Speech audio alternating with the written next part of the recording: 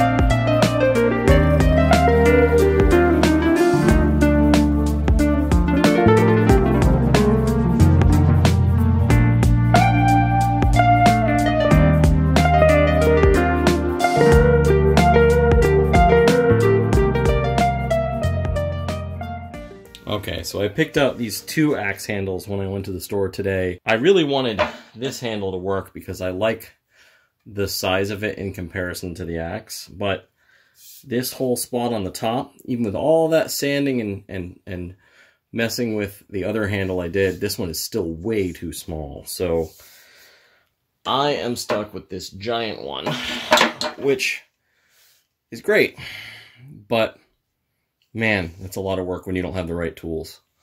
Anyway, this will be finished soon. I'm not going to be able to get it done today. I'm going to need to go get some more equipment.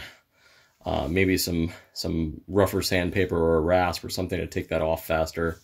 I don't use a lot of power tools, but they're messy and it's inside and I don't really have a good space for them right now. So I really can't wait to have a workshop on the property either.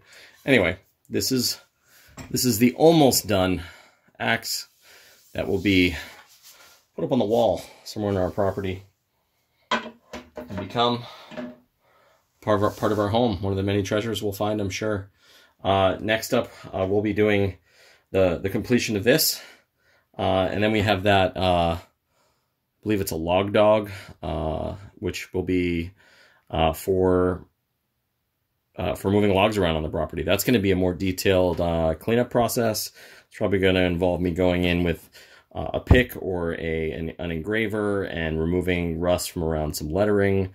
That'll get a nice coat of paint, something all-weather, maybe some implement paint.